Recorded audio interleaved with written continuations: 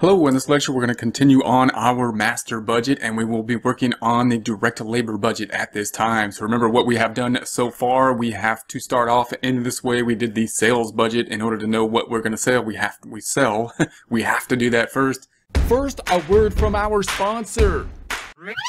Yeah, actually we're sponsoring ourselves on this one because apparently the merchandisers, they don't want to be seen with us. But that's okay, whatever.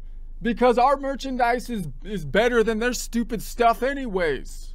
Like this CPA thinking cap, for example. CPA thinking CAP, you see what we did with the letters? And this CPA thinking cap is not just for CPAs either. Anyone can and should have at least one, possibly multiple CPA thinking caps. Why?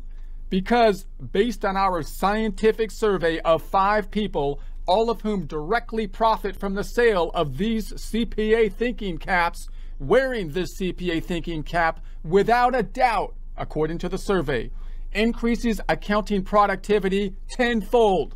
Yeah, at least.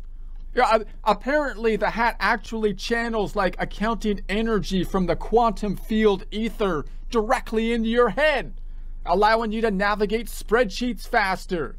It's kind of like how in the Matrix when Neo learns Kung Fu, or at least that's what the scientific survey's saying. So get one, because the scientific survey participants could really use some extra cash. If you would like a commercial-free experience, consider subscribing to our website at accountinginstruction.com or accountinginstruction.thinkific.com. And then we did the production budget in terms of how much units we're going to need to produce based on the sales budget. Then we did the raw materials budget. We need to do these 2 budgets, the production budget before we do the raw materials budget. And now we're going to work on the direct labor budget. Notice, of